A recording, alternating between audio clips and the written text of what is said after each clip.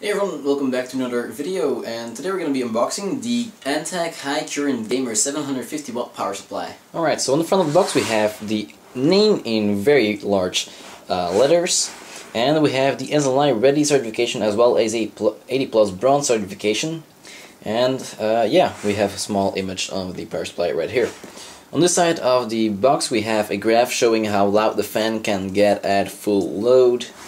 On the top there is not really much going on except for a few specifications and an image.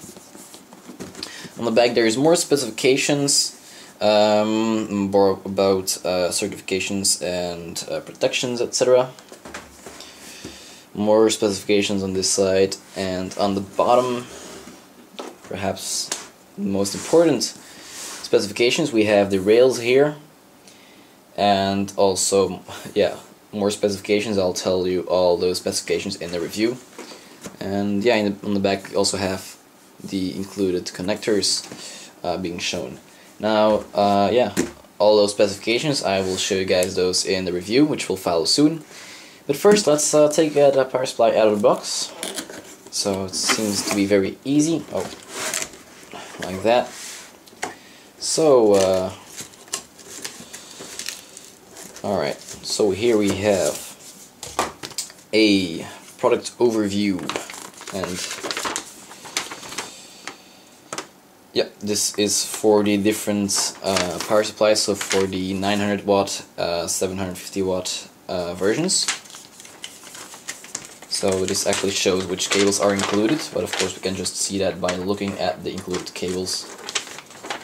That's why we get review samples. So yeah, included cables. Is this modular entirely or not? I don't know. Nope, this is not modular. So except for the power supply we have a power cable included. Something against moist. Screws, and yep, that's it. So let's put the box aside and let's have a look at the power supply, which is in a very nice cloth bag. And of course, you gotta find out how to take it out of that bag. And I think found it. There's some Velcro right here.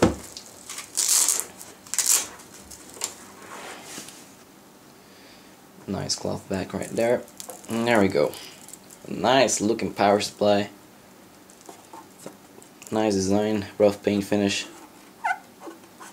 135mm fan, if I saw that correctly on the box. And a lot of cables, and yeah, alright, I'll get to the review now, make sure I can show you guys the review, and yeah, you'll get all specifications and my opinion, etc. And yeah, okay, see you guys then.